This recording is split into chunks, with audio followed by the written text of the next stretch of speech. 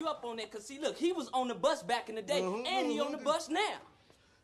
Eddie, not only is what you're saying not true, it is wrong and disrespectful for you to discuss Rosa Parks in that way. Exactly. Wait. Hold on here. Is this the barbershop? Is this the barbershop? Yes, it is. It's the barbershop. Yes. I mean, we can't talk straight in the barbershop. Then where can we talk straight? We can't talk straight nowhere else. You know, this ain't nothing but healthy conversation. That's all. You gotta tell Rosa Parks down. It ain't nobody exempt in the barbershop. You know that. Ain't nobody exempt. You can talk about whoever and whatever, whenever you want to in the barbershop. Why you gotta tear Rosa down like this, Eddie? You know you're wrong. Keep on walking. You wrong. You walking by yourself this time, pal. I ain't with you. I'll tell you one thing. You better not never let Jesse Jackson hear you talking about that. Fuck Jesse Jackson.